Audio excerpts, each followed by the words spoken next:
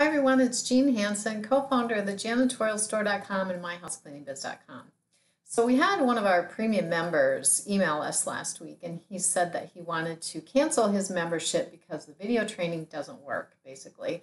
Here's what he actually said. My staff has watched the videos and we still have to take them by the hand and train them on the job.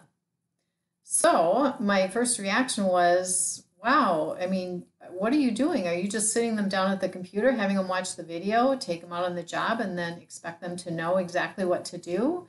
If you've done any kind of training with people in your career, no matter if it's in the cleaning industry or not, you probably realize that there's a lot of training that needs to happen. You can't just expect someone to watch a video and then go out on the job and perform the job well.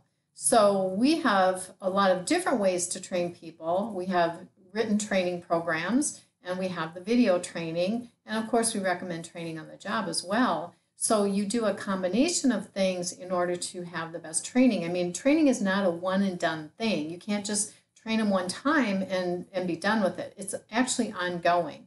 So, I actually shared some statistics. We did contact him and in order to help him with setting up an actual training process that's going to work.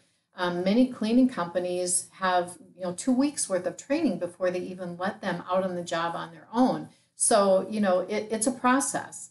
And I just want to share some statistics that are about learning. And so one of the first things is it's about how little we retain after we learn. So after 1 hour, we retain less than half of the information we presented. So if you're sitting them down to watch a 45-minute to an hour video, which some of ours are, they're not going to retain half of that, right?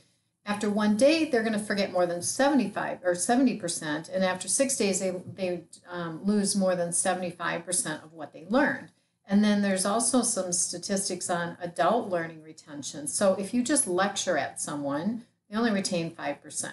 If they're reading it, they retain 10%. If they're getting a demonstration, it's 30%. So demonstrations, that's where videos and live demonstrations come in. So that's a little better, but it's still not enough, right?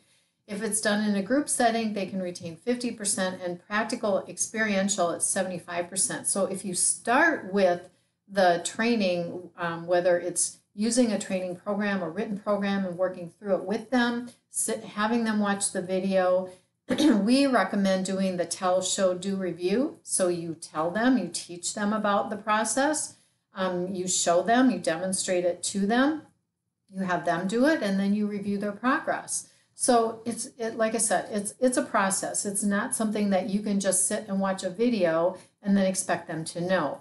And actually what we recommend with our videos, let's say we've got our office training video. Well, there's a lot of different sections to that. There's cleaning the restrooms, there's dusting, there's vacuuming, there's mopping floors, cleaning break rooms, and so forth. So you want to be able to break up that training. Focus on restrooms just for 1 day. Help them learn the ins and outs of restroom cleaning. Don't even talk about dusting on the same day because it's just too much information for them to absorb and retain, and then actually do a good job